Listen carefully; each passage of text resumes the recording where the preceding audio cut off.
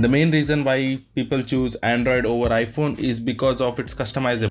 So let's dive deep and see how we can customize this Android phone to look a lot more aesthetic and minimal. The first thing to do is to go to the settings, the display settings, and turn on the dark theme because we don't want light anywhere near us.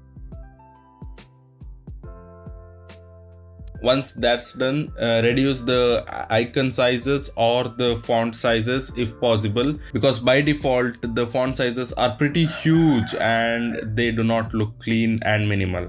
Once that's done, go to Play Store and download Niagra launcher. This is one of the most aesthetic launcher I know as of now, and it's also one of the easiest to set up. The setup is pretty easy. You can select the favorite apps that will be shown on the home screen for easy access, and everything else will be in the app drawer. Just select the apps that you use frequently to show up on the home screen.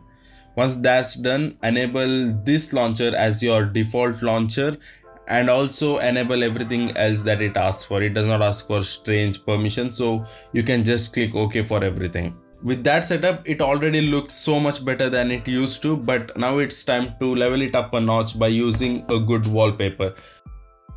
Wallcandy is the app of choice for me today, and I've been using this for the past 3 years, and I'm very content with the wallpaper choices this gives. There are better apps out there that you might want to check out, but this is my favorite.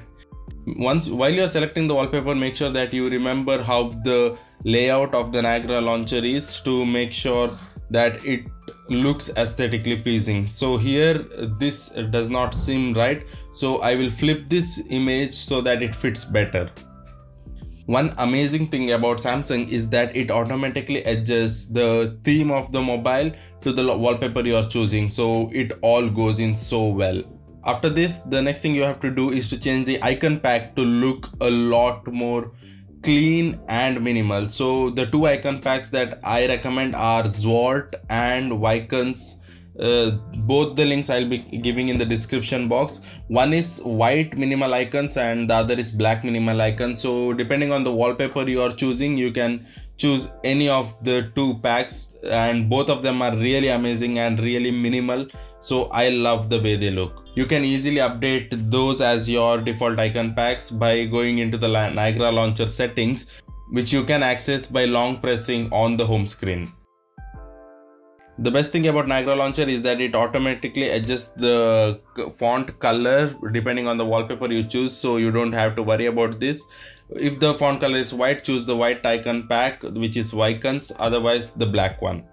Once your home screen and app drawer everything is set up, the next thing you want to do is to set a good wallpaper for your lock screen as well, because you want everything to blend in and look like one whole package. If you are using a Samsung phone, then do this to make the whole setup a little more better. Go to the settings and wallpapers and then turn off apply dark theme on wallpaper. So this will make the wallpaper pop a lot more and it looks better overall. If you are a hardcore minimalist and you don't want to look at any buttons on the screen, then you can go to the settings and change the navigation type to swipe gestures, and also turn the actual visual clues off so that no buttons will be visible on the phone, and it will look a lot more minimal and aesthetic. It also looks a lot futuristic in my opinion.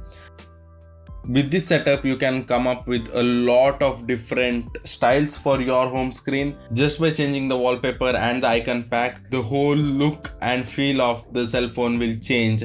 Here are a few examples for you to check out, and for inspiration, I'll give the link to all the wallpapers in the description box if you want the same, or you can download the Wallcandy app to find them all yourself. That's it for this video. I hope you liked it. I'll see you in the next one. Until then, peace.